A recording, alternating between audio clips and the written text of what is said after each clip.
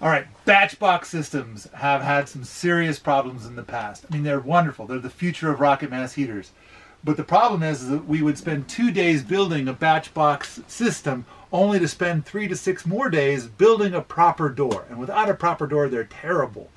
So the amazing thing right here, this incredible invention, and this is a combination of donkey and mud working together, is this simple little bit of cob complete with a glass door. Now, there's the problem of the batch box system. We see the smoke coming out.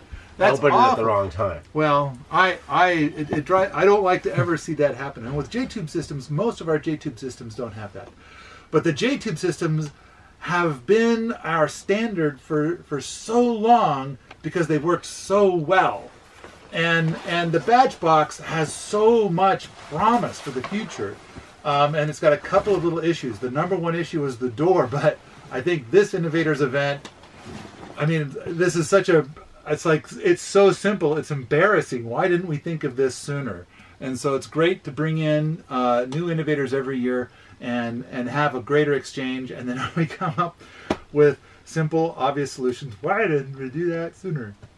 Well, most of the best solutions are going to be like that.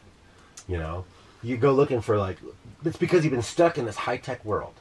You're stuck in a high-tech paradigm here with batch rockets up to this moment. And the only thing that I've really added or taken away from this is I've taken it out of that high-tech paradigm and brought it back down to a level that anybody can handle, right? So you don't have to buy a bunch of fancy, high-tech, expensive stuff. Right. It works great. And yesterday we were running, we had a testo analyzer stuck up this flue, and we were getting an average of 92% efficiency out of this stove, right? That's our average. It was jumping up to 95, 96%, and then it was dropping down to like when I would feed it, and it was in just coals. It was going down as low as 80% efficiency. So 80% efficiency is the lowest numbers I was reading off of this during a fire. Which is still better than most conventional wood stoves. Now, here's the real test for a rocket mass heater. Conventional wood stoves can't touch this, where a rocket mass heater dares travel, and that is, you have a fire in the evening. How do the residents in here feel in the morning? They are not cold in the morning. Warm and toasty! That's what he's saying! Yeah, warm and toasty. The thing is it just holds on to heat all night long, and in the morning, a little bit of fire, kind of get it back up a little bit, and away you go.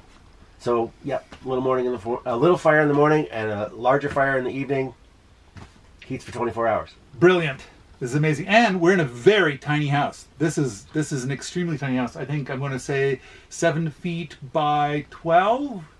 Yeah, something like that. Maybe a little longer, but worse than being a tiny house, this thing is like not insulated. You can see the ground right through the floor, cracks in the floor. There's holes in the walls where I can see light in this little thing. I can see dirt down. I can see the ground. I'm like looking like this, and I can see the ground like is about 1.5 feet down. See, that's our special. That's the special air intake coming from the outside for the stove. You know, don't mess with that.